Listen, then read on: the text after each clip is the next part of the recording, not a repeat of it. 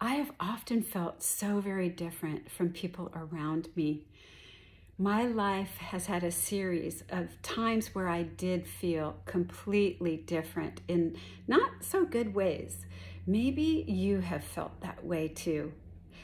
It started when my daddy, my best friend, died when I was 3 in a car accident. I noticed that all the other little kids had daddies. At 5 years old, my brother teasingly told me that he and my sister had a different father than me.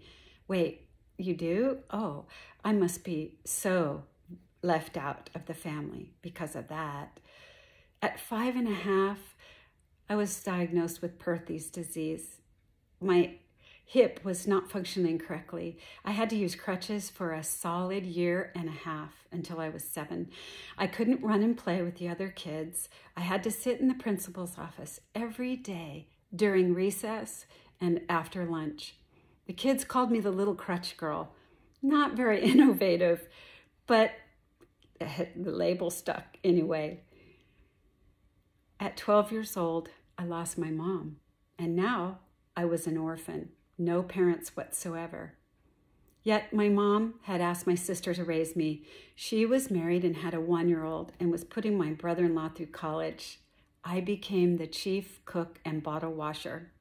This meant that I didn't really get a chance to have extracurricular activities after school or go to other kids' houses because I had to rush home and babysit. I really did feel different during those times. I wanted to be like other people. When I got married in my 20s, I thought, I am safely secure and all is well, yet my marriage was very dysfunctional. I hid it from everybody, and I felt very different than all the other couples at church who seemingly had the perfect marriages. Being different has taught me that I have a choice. Being different isn't bad. What it has done, it's uniquely qualified me to serve and minister and be a helper to gals and women who've been through what I've been through. Nothing is a waste. Everything I've been through helps me, has equipped me to be uniquely qualified, as I mentioned, to love and cherish girls and women. I understand a lot of things that they've gone through and the emotions that they feel.